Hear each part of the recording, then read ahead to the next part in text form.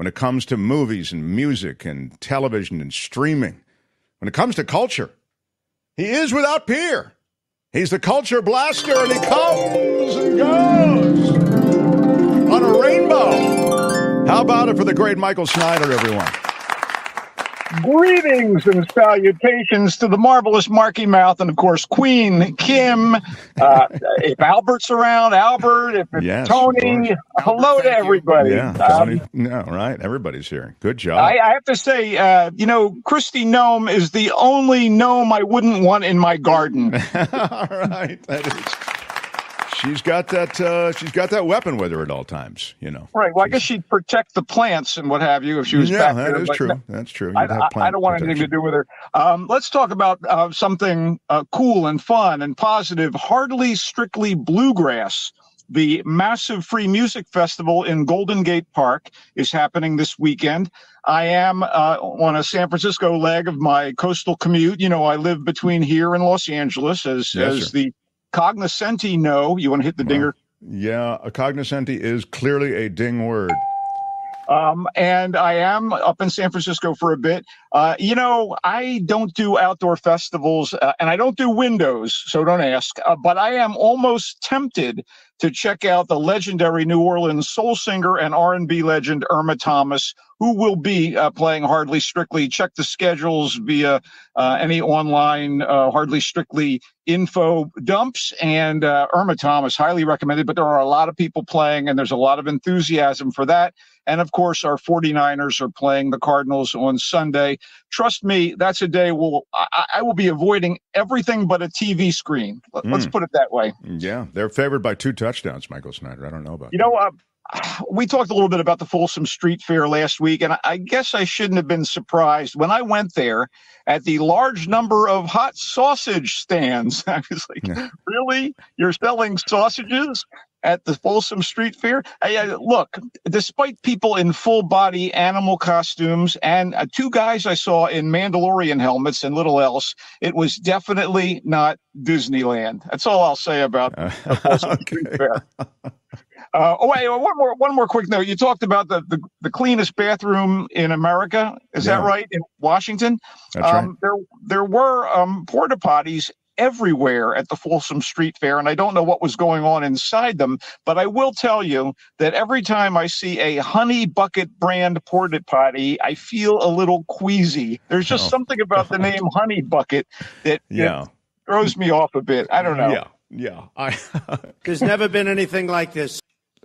All right, Michael, take me to a movie review, All right. I do point out that, like last week's unfortunate genre franchise entry, Expendables 4, we've got the release of a new installment of a long-running series. In this case, it's the 10th chapter in the horror movie franchise Saw, which, if you know, is built around the plight of people having to choose increasingly grisly and gory ways to die by an unhinged psychopath named Jigsaw.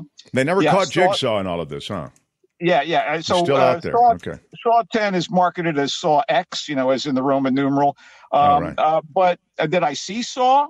No, I didn't see Saw. Meaning no review here. I get it. Okay, No publicist approached me and said, "Say, would you like to see Saw?" Anyway, I didn't seek to see Saw, so it remained unseen by me. So let's talk about the movies. Well, it's interesting, by the way, just the original Saw franchise was also, I think, not provided to reviewers ahead of time. And no studio wanted to fund and distribute Saw. So producers got the money themselves, and now look at it. How many Saw movies have there been? It's one of the most successful horror franchises in history. This is 10, but the sadism of it is so unrelenting, and their inventive ways to torture and kill people. It's awful. Deal death. I just, there's a point where there's no, payoff that's worth going to see these things, Sure. Yeah. Anyway, let's talk about a movie of some degree of worth. As the fall movie season, often referred to as the start of awards season, starts to rev up, we have the release of a big-budget science fiction extravaganza that looked impressive, and, man, it sprawls across the widescreen. It's called The Creator. And despite its futuristic setting, it's not so far in the future that we don't hear familiar pop songs on the soundtrack. And, The main thrust is the viability and potential danger of artificial intelligence, robots, sentient or not, and the rights of such constructs. Yeah, it's the AI conundrum, which is in our faces a lot these days, whether it's about the uses of ChatGPT or the impact of AI on the creative arts, a significant element of the WGA and SAG strikes, right?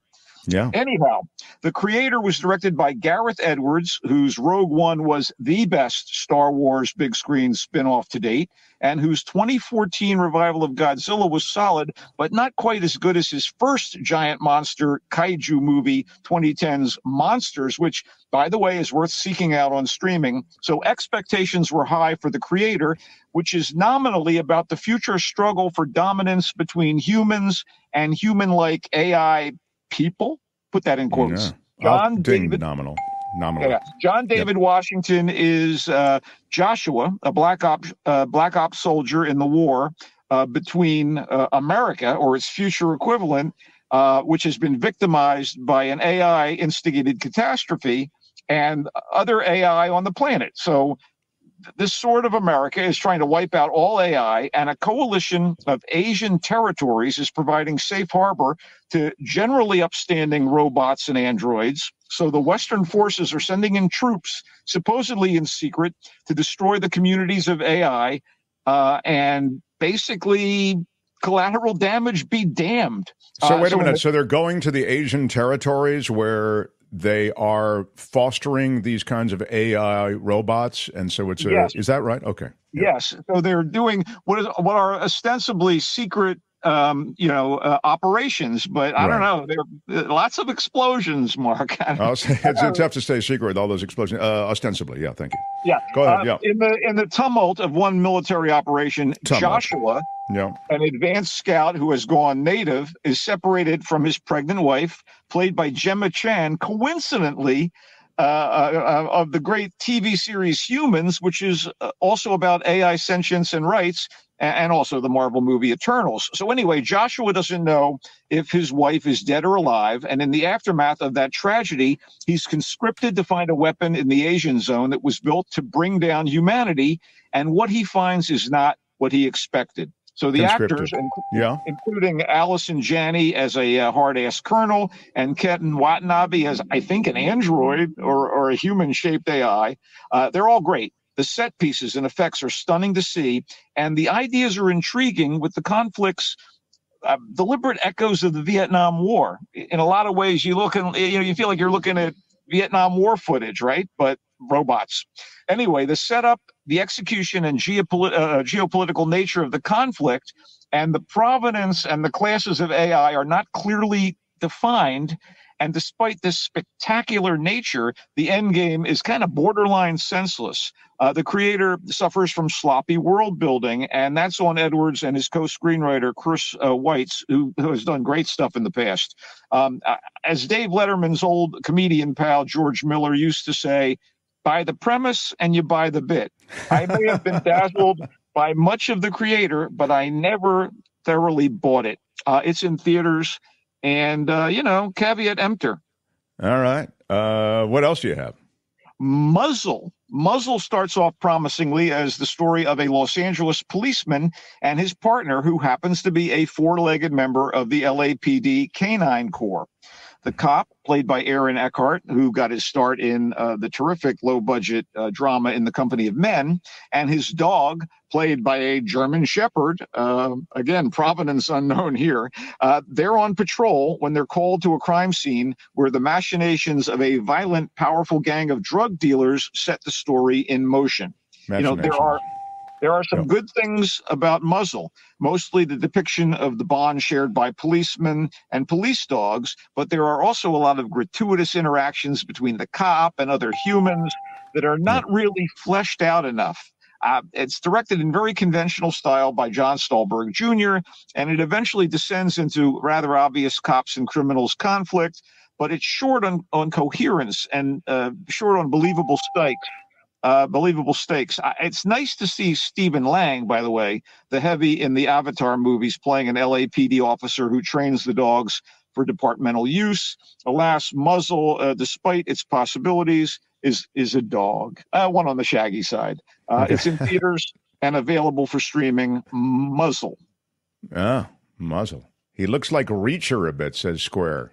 TJ Yeah, Hooker way better, says Champagne Wishes. yeah, I'll tell you what. I am really excited for the second season of Reacher. Bring it on. Alan Richman is great. I'm really, that's I think in November or December. But let's move on to something Yes, sir. kind of fascinating and something I really enjoyed and not a big time suck. Are you ready? Yes, sir. Some may say that the filmmaker Wes Anderson is a bit on the smug, pretentious, and self-indulgent side. And when I say some, I mean me. But his intellectual gymnastics and his dry, deadpan wit and the bold, color-coordinated visuals of his movies can be thrilling, aided and abetted by the myriad A-list actors who eagerly agree to be part of his projects. You know, I may shrug or roll my eyes at Asteroid City and bemoan the unevenness of the French Dispatch, but I was enthralled by his Moonrise Kingdom, the Grand Budapest Hotel, and the fantastic Mr. Fox, the latter being his stop-motion animation adaptation of a book by the mordantly witty author Roald Dahl. Do you want to ding mordantly?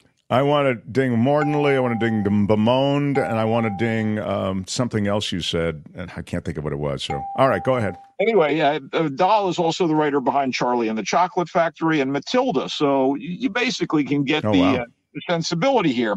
I am happy to report that the first of Anderson's 4 short films for Netflix, adapting some lesser-known works by Dahl, is quite a treat. It's called The Wonderful Story of Henry Sugar, and it concerns a wealthy guy known as Henry Sugar, naturally. He's played by Benedict Cumberbatch, who is part of Anderson's repertory cast for the 4 shorts.